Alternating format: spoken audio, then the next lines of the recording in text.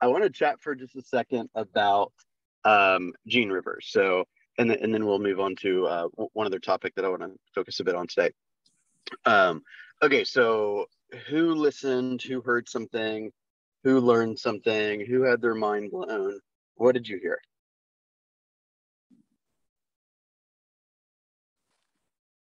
I think Heather's still trying to connect for some reason. Is she? Okay. Michelle, what did you hear yesterday? A lot. It's kind of overwhelming because I always learn so much from Gene.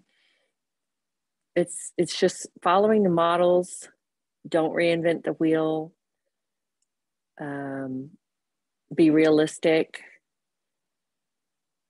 You know, I do this every year. I write a business plan every year, and I feel like I started in October and still in like February, I'm rewriting it, and June, I'm rewriting it, and and I beat myself up for it, but gosh, having something is certainly more than probably what 80% of other realtors do. So there's at least that, but I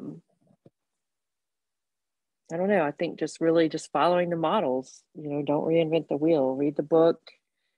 Is there a tool, I guess there's a tool inside KW Connect somewhere that. Sorry, I lost you guys for the last minute or so. I'm sorry to cut you off. Catch me back up on what you said. Just that, just basically just follow the models, quit reinventing the wheel. It's all there for you. Everything works. There's so many ideas about what your marketing strategy should be, and everything works. So find what works for you, find what's your brand, find what's comfortable, find what's within your budget, what's scalable, and stick to it. Create this plan and stick to it. I was going to ask you, is there something inside KW Connect? I know it came up a couple times yesterday of these, actual documents. Like I do everything on paper, and I have some old stuff from old PC that I use, but are there like documents inside KW or like spreadsheets or something that we can use when we're doing the budget model, the economic model?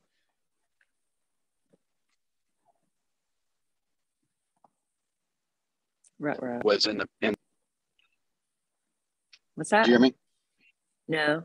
Pretty much all of the basic stuff was in the models from the handouts from yesterday, the downloads. Okay, yeah. So just use those. Yeah. If you look in our Google Drive, there's definitely some materials. Okay. And then I have some stuff as well. There's also a file in the Google Drive for PC that is called Maps Models. This is a class. Honestly, I think that all of you are ready for this class. This is a class called Maps Models. And what they did is they basically took every single model, right? It was everything. It was lead gen, organizational, economic, budget, expansion, just basically every single model that Keller Williams has kind of put out there. And they put it all in one big kind of booklet. And then they go through and explain every single one of them. It was just a really cool class. And I've got the handout. The handout is in the PC Google Drive. And there's some material there on the exact budget breakdowns and that kind of stuff. So yeah, in short, very much so. One thing also that's probably really relevant for you right now, Michelle, is the kind of all the operations manuals and all of the job profiles and job descriptions and all that stuff. Yeah. Right? Those are all go in there and see it all. Yeah. Those I went through recently. I went through KW Connect and pulled a lot of those and you have access for so I would be creating my own resource library. When you go to your assistant and say, hey, I've been kind of speaking in vague terms to you for is read this and build it.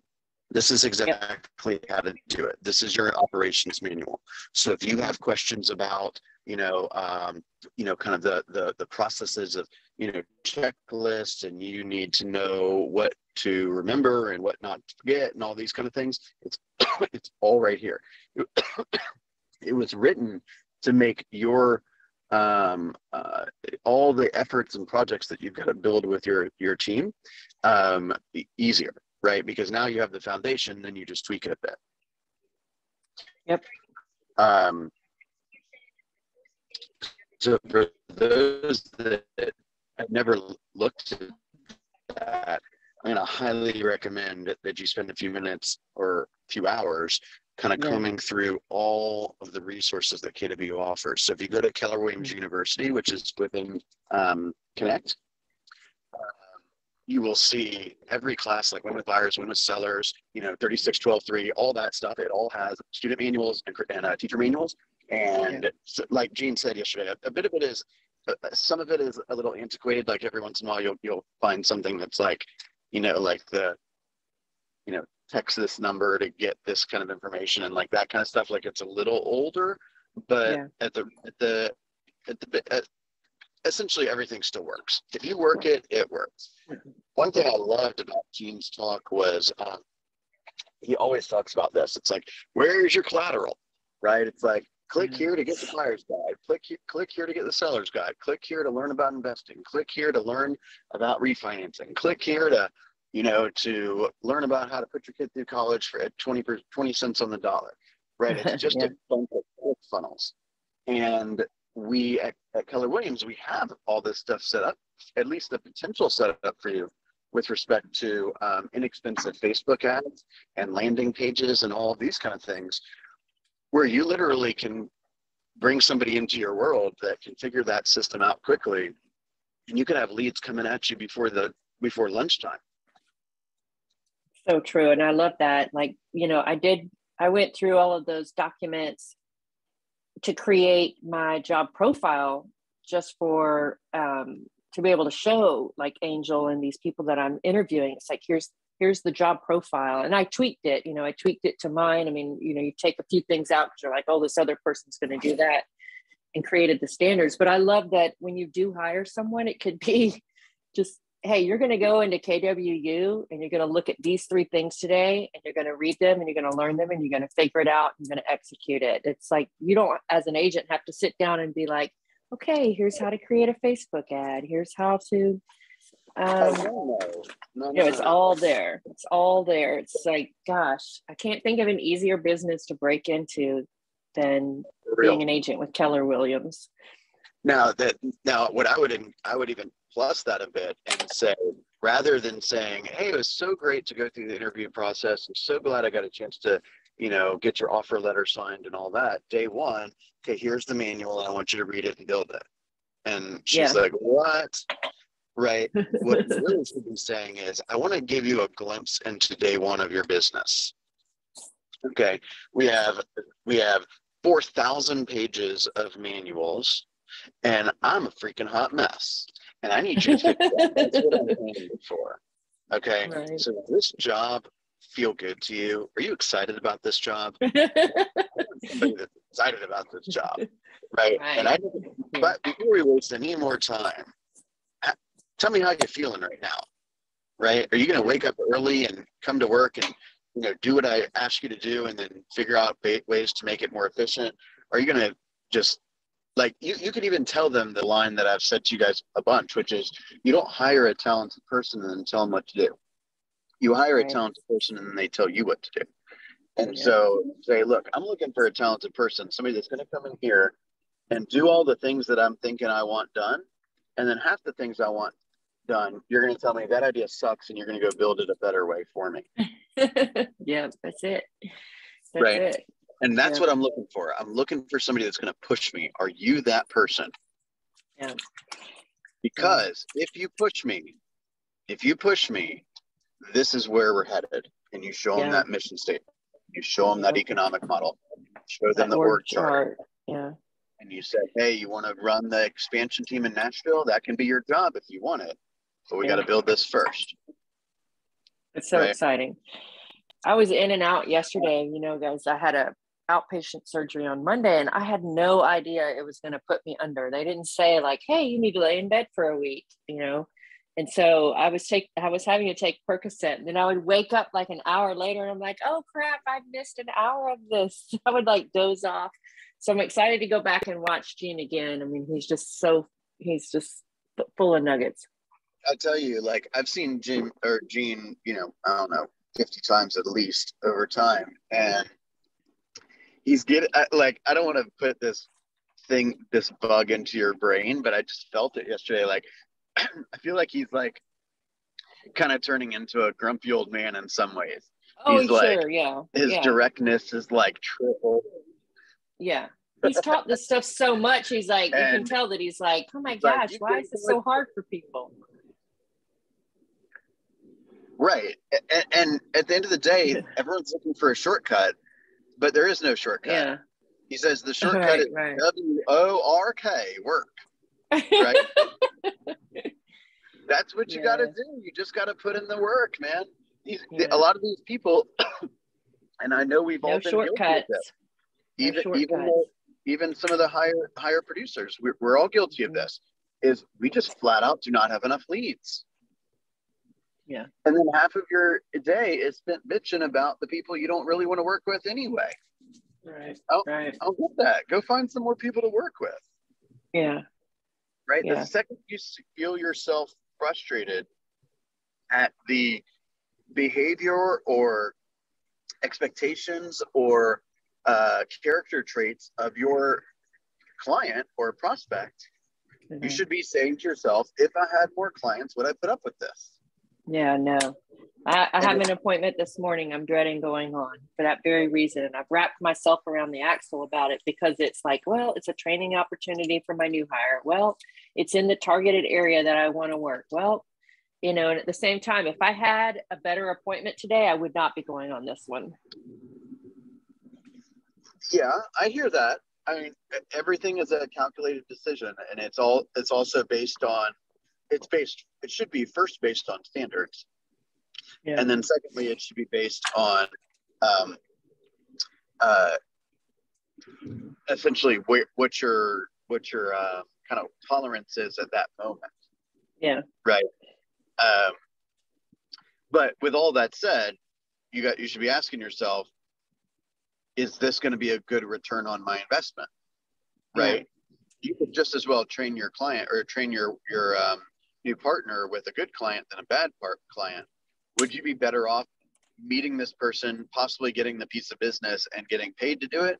Or would you be better off spending 3 hours or 2 hours hitting the phones hard and, you know, liven up another old relationship with somebody you actually like? Yeah. Yeah. All right, you are good for today at 8:30 with the golden letter stuff, right? I am. Okay, perfect. All right, Heather, did you get a chance to watch yesterday?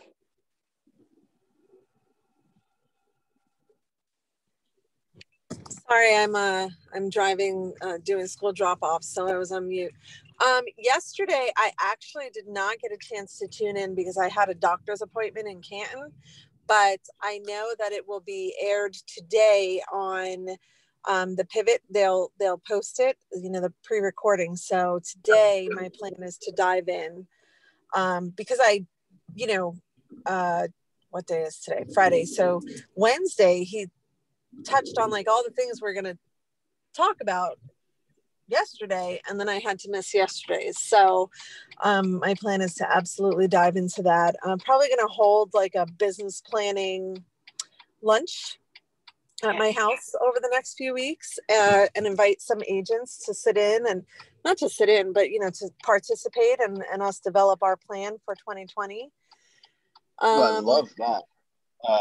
If you're open, I'm more than happy to help in any way with that. And I'm more than happy to, we could probably get like a sponsor if you wanted, and, you know, make that more of a PC related workshop if you're, sorry, I got the phone so close to my face. Sorry about that. That's okay. I'd love to help with that. If there's anything I can do to help, I think that would be really, really cool. And honestly, I think business planning needs to be a workshop. I'm glad you brought that up, because it's so easy just to say, okay, well, go do your life by design form and then tell me how many leads you need. And people are like, oh, I'll get to that. And then they never do. And then they wonder why they had another mediocre year. Exactly. And so, I am laying the foundation with the work that I'm doing now, to have a really kick-ass 2022. And Okay. I need, I just want to set a clear path and course for what that's going to look like. And so I was talking to Myra yesterday, and she was like, well, we could get a room in the office. And I was like, or we can do it here, invite a few more people, and, I'll have lunch, and it'll be like a luncheon plan. Love that. Love that. So we were talking about, like, possibly, well, not possibly, but broadcasting. So I have two things, either the living room TV where we can play Gene and, for the refresher and the step-by-step, or I have downstairs in my basement, we have a theater room where I could kind of just play Gene, and, people can come in and out and plan in the living room or sit in the theater room and watch that again a little bit more. So I think we're probably going to aim to do that at the end of November, mid-November, end of November. We just talked about it yesterday. So I have to get. I love that idea. I don't, it doesn't need to be a PC, only event or anything like that. Yeah. I'd love to expose it to whoever's interested. Of course. As soon as you can identify a date, let me know. And I will.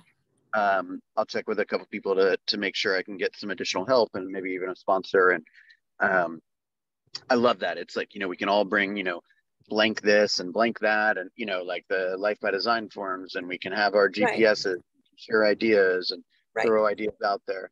And it's also like in a little bit, well, it's also in a way more personal setting. And I feel like whether the agents are newer or top agents, because I do want to invite some top agents too, we can get an intermingle of people to sit together and bounce ideas and talk to them about, like, why this is important.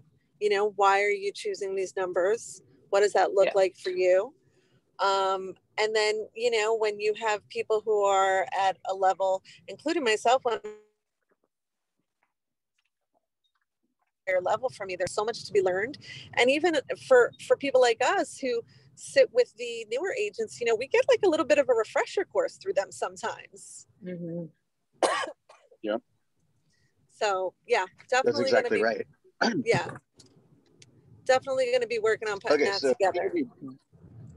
I know Carrie would love that. Carrie Veal, she's been talking about that in that mastermind group we were in, about getting together and doing it. I always try to go to a hotel and I just check in for a couple of days by myself. And now that I'm building out a team, I mean, I may do that like one night, and then the next day they would come meet me at the hotel and do something. Right. And we talked about that too. I went away this weekend with Joe, and part of going away with him was we added a few extra days. So we added Saturday and Sunday so we could just have some alone time. And he's in a high level coaching program for CEOs. And so whatever, Monday they played golf, and then, Monday night we had dinner with the whole coaching program and their spouses. And then Tuesday, I got to sit in on his coaching program and their guest speaker, cool. And I don't want to say that guest speakers are a dime a dozen, because they're not. Each one of them has a unique value. But this guy, he basically, and it's so funny because the message, and sometimes you just need the refresher. The guy was saying, like, okay, he's sitting in a room. These people are COOs, CEOs, EVPs, right? They're all like C-level or about to break through to C-level. And he was just saying, like, how do you want to develop the culture and the spirit of your direct reports and their direct reports? He was like, and the number one thing that people are seeking in the workplace right now is appreciation. And the number two thing is flexibility. And he said, if you get to a point, if you get to a certain financial point, right, where someone's financially secure and they're sound, a raise doesn't always do the job and boost the morale. Simply saying, like, hey, you're doing a great job. You're showing up. you're handling this wonderfully. And he was like, this works in every aspect of your life. Just don't just think it's like for business. But the truth of the matter is, when I think about that, and I think about new agents who may be defeated or deflated, or even someone who's had a year like mine, like, sure, I capped, but I didn't hit my numbers. You know what I mean?